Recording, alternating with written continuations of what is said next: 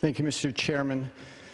Some 20 years ago, President Clinton went to Arizona and he pointed across the border into Utah, in my district, and he said, "I'm creating a national monument over there."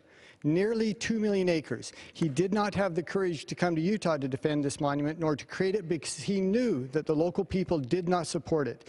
That monument has been incredibly unpopular since then. It has kicked ranchers off the range. It has decimated the local economies until we have reached this point. Some of the local school districts have had to declare an emergency because their schools are dying. Why? Because there are no jobs that can support a family, and people are having to leave.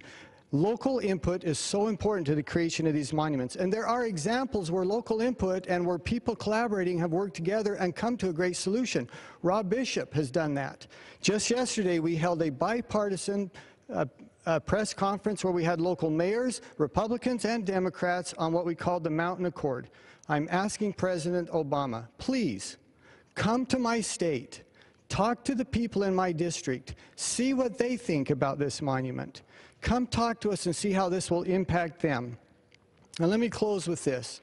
There is a reason I live in Utah. I love to ski, I love to rock climb, I love to hike, I love to sit on my porch and look at the beautiful landscape around me.